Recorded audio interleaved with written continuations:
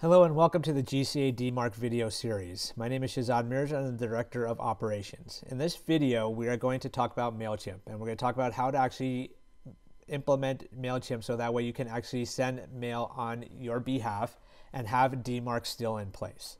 So right now, the domain we're going to be using is gotdmarc.org. So the way we're set up right now is if I go into my DNS on GoDaddy, you'll see that I have SPF in place for just Outlook.com. So there's nothing here about MailChimp whatsoever. We also have the DKIM keys that are required by Outlook.com or Microsoft and Office 365 in order for this to work correctly and be able to send mail. And then we have our DMARC policy set to quarantine at this point in time. And the reason we're setting it at quarantine is so that way when I do these little demos and actually send mail, you can actually see what happens with the messages. So in a previous video when I was showing people on what we have is just SPF without any DMARC or then adding DMARC, what happened is that when we added DMARC and put it into quarantine, any messages that were being sent by MailChimp were now going to spam. So if I go to my spam folder, here's the message that was sent by MailChimp. And if I go into Outlook, for example, as well, it's looking at junk mail, here's the other message that was actually sent by MailChimp as well. So, and the same thing with Gmail as well. So at this point now, what do we need to do in order to set it up so that MailChimp can actually send messages on our behalf? Because we now say that MailChimp is authorized and it is allowed to do so. So what you're going to do here is when you're in MailChimp, you're logged in with your account. You click up here at the top and then you're just going to go down to account. And then once the account page loads, what you're going to do is you're going to go into settings and choose verified domains. So again, that was settings, verified domains. So under verified domains, this is where you're going to see that verification, for example, is .dmarc is verified for sending. However, authentication is not set up. So what you need to do is what this will do is by doing authentication is instead of messages being sent by MailChimp via MailChimp servers, what will happen is it's going to actually use your domain name. So now you're letting MailChimp use your domain and say you are allowed to send on behalf of gotdmarc.org. So how do you do this? So the nice thing about this is that it actually has the setup instructions right here for you. So if you just click on this link, this is what's going to happen. And these are the things that you need to create in order for this to work. So you would create the DKIM key, like it says, you create a CNAME record for this address and this value. For SPF, this is what you would need to create. So let's do the DKIM key first because that's going to be a little bit easier. So what we'll do is I'm going to copy this. And then we just need to remember it's going to be the name of the record is going to be k1._domain key. So I'm going to go back to DNS. I'm going to add another record.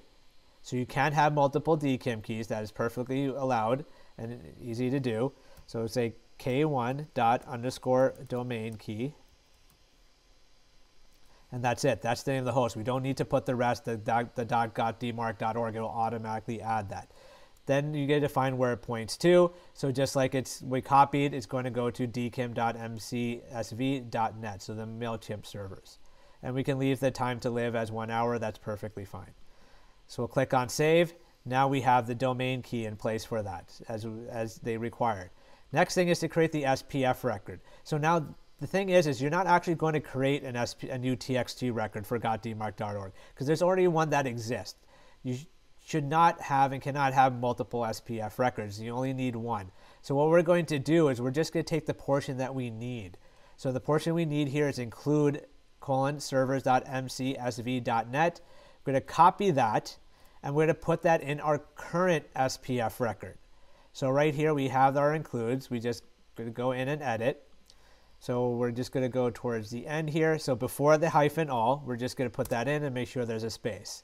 So at this point here, what we're doing now is we have our SPF version. We're saying that we're including our Outlook servers, but now we're including all the MailChimp servers as well. So -all, we click on save. Now, the next part is important as well because now that everything is there, everything is saved, we have to make sure that we actually authenticate the domain. This is a step that most people tend to forget because if you don't click on authenticate domain, nothing is still going to happen. Everything is still going to work the way it was and things will still go to quarantine. So now we're going to authenticate domain MailChimp is going to go out, check to confirm that these DNS records actually exist. So in this case, it didn't seem to find it. But like it says, DNS changes can take up to 24 hours to do. So that's important to take note of. So this could take some time to actually go through. So if you have to wait, then the thing to remember is that go ahead and change this back to none, especially if you need to get those messages sent. So make it P equals none and let those messages get sent, especially if it's something that's critical. And then come back and make sure until the authenticate domain actually works. So again, it can take up to 24 hours, but here, as you can see, it didn't take too long. So now we have authentication set up. So if you had to, you could always disable authentication again, but you can always view the instructions again as well. So that's really important. So now here, MailChimp is now authenticated. They're allowed to send on your behalf. So let's go ahead and let's go back to our campaigns. Let's send this message again and see what happens. So let's click on the report. We're going to replicate this, so we'll send the same exact one again because last time it went to quarantine. So again, it's going to go to recipients. It's going to go to a Gmail user. It's going to go to Yahoo user, and it's going to go to a Outlook.com user. It's still going to come from me, so at DMARC.org. So we're going to keep that, and then everything else is going to stay the same. So go ahead and click send.